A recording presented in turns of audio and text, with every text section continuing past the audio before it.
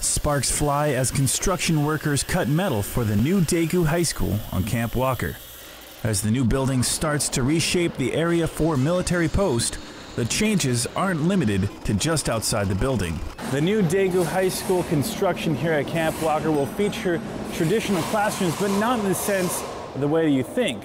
They're going to be in learning hubs separated by glass partitions, making learning studios.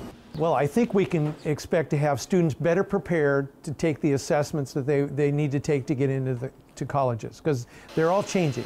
The SAT test is changing more of this project-based demonstration of knowledge.